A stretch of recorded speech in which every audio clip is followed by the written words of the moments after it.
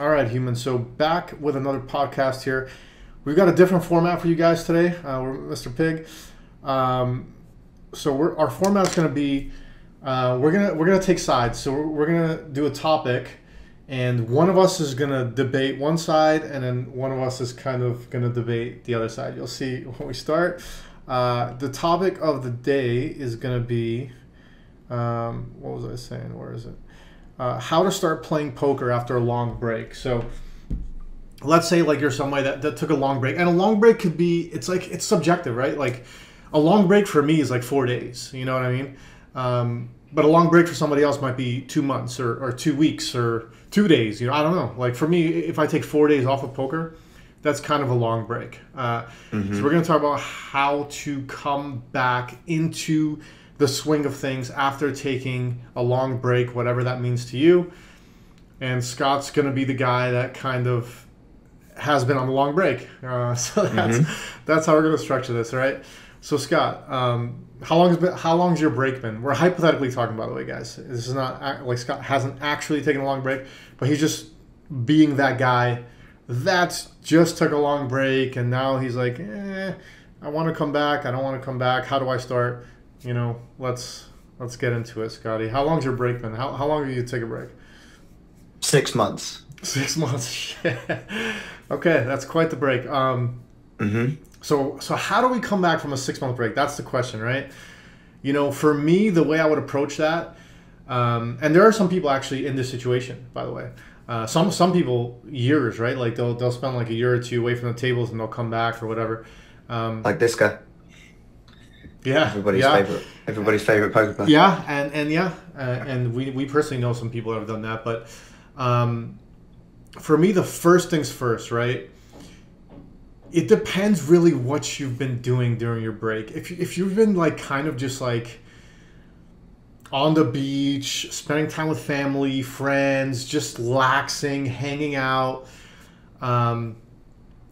it's going to be a little bit more challenging to get back into like a full grind because it's such a drastic change, right? Like, so Scott, you've been taking a break for 6 months. I mean, that's quite some time. So, what I would say first is when you come back, you don't want to overwhelm yourself and like get any negative associations with like playing poker, right? So you take a 6 month break, you've been just lounging around on the beach, sipping pina coladas and all this. So what I would recommend is, first of all, play like at least 2 or 3 levels lower than you used to play, because the games are tougher, obviously. But then it doesn't excite me, Mr. Jack. Which part? Like not making enough money, or what is it?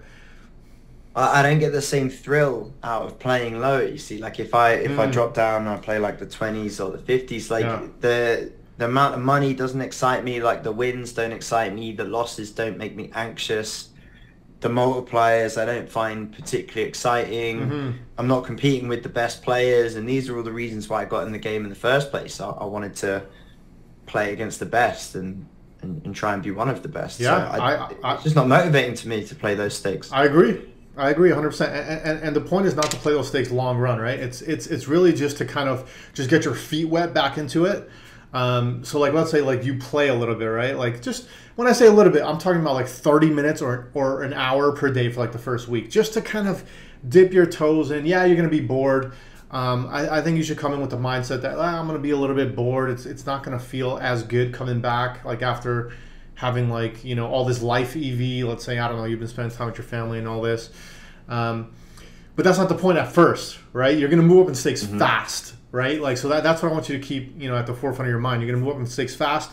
You're going to start playing a little bit more each day, just enough that you're a little bit uncomfortable, but not enough that you're completely overwhelmed, I would say. So the last thing I would, you know, advise you to do is come back and set your schedule 6 hours per day, 8 hours per day, 10 hours per day, because, you know, after a few days, you're just going to be like, I'm back to my beach life. Like, I don't want to deal with this or whatever. But then, like you said, you know, you want to feel that excitement and that, you know, that adrenaline and, you know, playing the best players. So I would use that fuel to study more.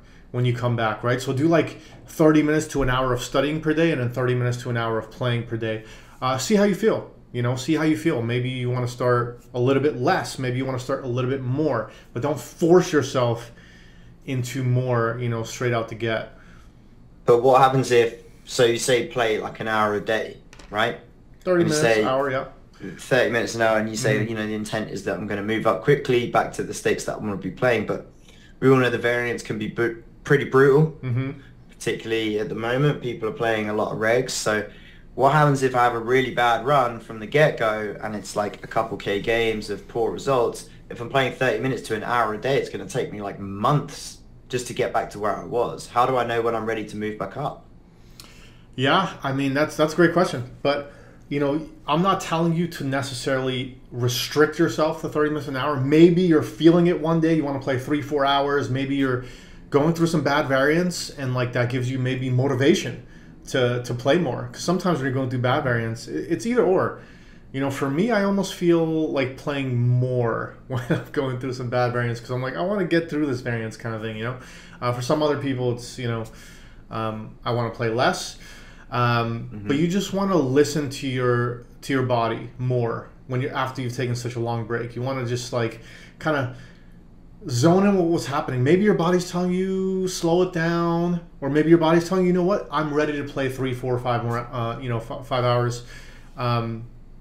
But it all really depends on the person, I would say. Like for you, Scott, it might be different. For Jose, it might be different. For Alejandro, it might be different. I'm making up names, but Alejandro is somebody actually on our team.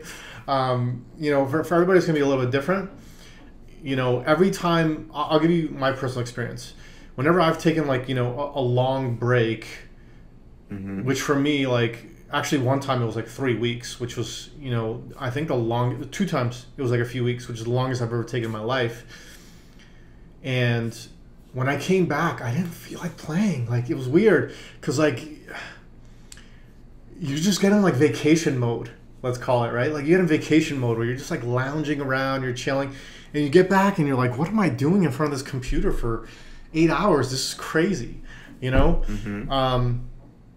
But then what's funny is like after about like 4 or 5 days, just back to it. It's really about just kind of like going through the shit of the first 3, 4, 5 days. For some people, it might be the 3, 4, 5 weeks even.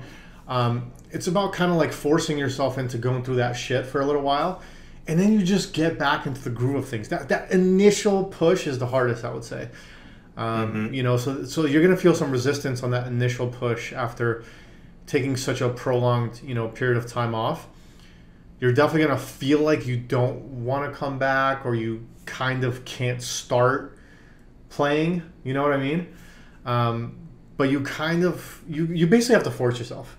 It's like when you're working a 9-to-5 job. Scott, you've worked 9-to-5 jobs. How many mornings do you not feel like going to work, but then you go anyways? You know what I mean? Pretty much most of them. Yeah. So that's what it comes down to when you after you take a long break and you want to get back into poker. You got to understand, you're not going to feel like doing it. I'll tell you, if you're 6 months on a beach, vacationing around Europe and, traveling the world, and then you come back to poker, you're not going to feel like doing it. You're just going to have to do it, though. And then eventually you kind of, are going to get back into the groove of things. But the main point being, you don't have to feel like getting back to actually get back. You just have to get back. You just have to do it. I'm concerned at this point because 6 months in poker is a long time, right? And 6 months in poker is probably like 3 years in the real world or something along those lines. So the game moves fast, the meta changes, people have been studying, people have been coaching. Absolutely. Everyone's getting a lot better. The games are tougher. So you really got to ask yourself this, because this could be an option for you too. Mr. Scott, this could be an option for you too.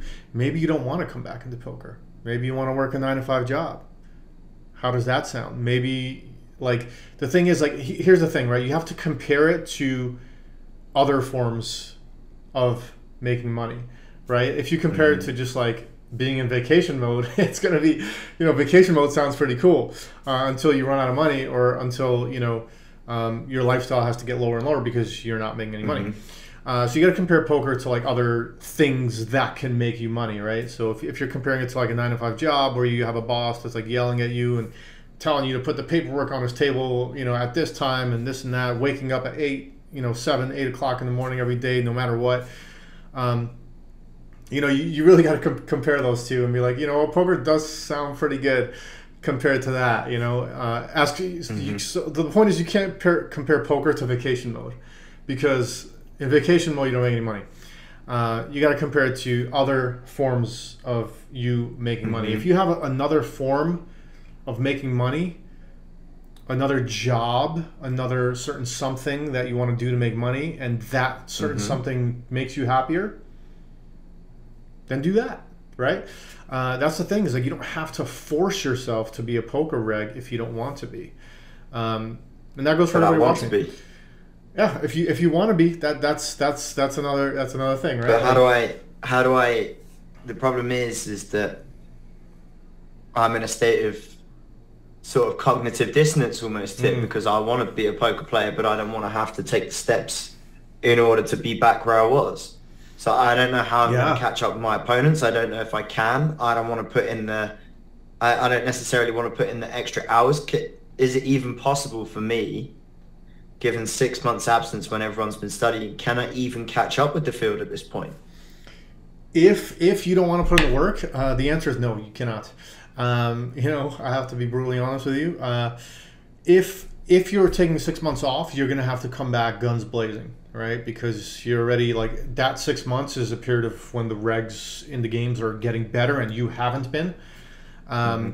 You either have to... The thing with poker is, this is my personal opinion.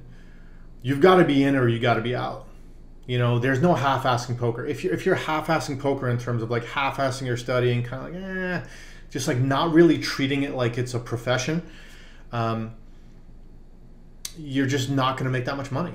You have to commit to it in terms of committing your studying time. Like if you're just kind of like going through the motions and like not studying for months on end and just like playing the same old games and like making just enough to get by, I would tell you, you got to change your attitude towards poker or start to look for something else to do.